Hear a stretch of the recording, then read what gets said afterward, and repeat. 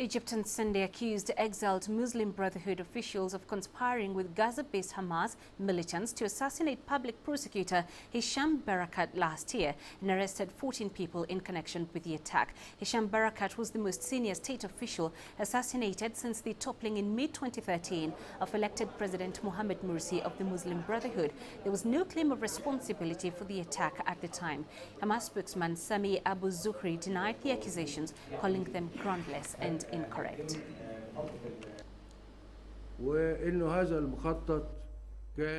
This plan was executed by an order which was issued by Muslim Brotherhood leaders who have escaped to Turkey, in coordination with the armed wing of the Muslim Brotherhood in Gaza, which is Hamas, who played a major role in the execution of this plan and in the assassination of the public prosecutor.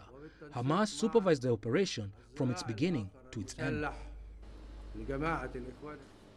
Let's get more details and analysis on this developing story from CCTV's Yasser Hakim, who now joins us live with the latest from Cairo. Yasser, these arrests come nearly a year since the prosecutor's killing. Why has it taken so long? What are the authorities there saying?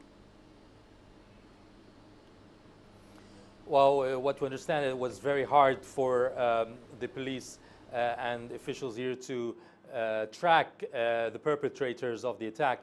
And the new evidence came after they have managed to arrest a group of militants who were planning new attacks in Egypt. And after arresting this group, they discovered the evidences of the plan to kill the public prosecutor last year. And then this led to more information coming out from the arrested and giving a lot of statements to police about how they planned the killing of the public prosecutor last year. So it started with a plot to, with an attempt to stop a new assassination attempt against other political figures, and they discovered that that they were the perpetrators of the previous assassination attempt and other also terrorist attacks in Egypt during the last 2 years. Now, apart from the Muslim Brotherhood, Yasser, authorities there have also linked Hamas to the killings. How is this viewed in Egypt and in the region, especially among Palestinians? Right. In Egypt, this is not news for Egyptians. For the last few years, Hamas has been accused by the government, by the media here and the public of taking part in the terrorist attacks. Ansar Bayt al-Maqdis in Sinai, that's having attacks against the army there, is known to be related to Hamas.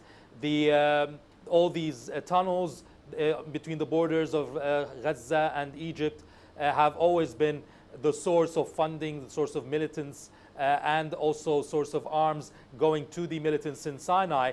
And Egypt has been for years trying to cut down these illegal tunnels under the ground on the borders, and it's known that it's been funded by Hamas.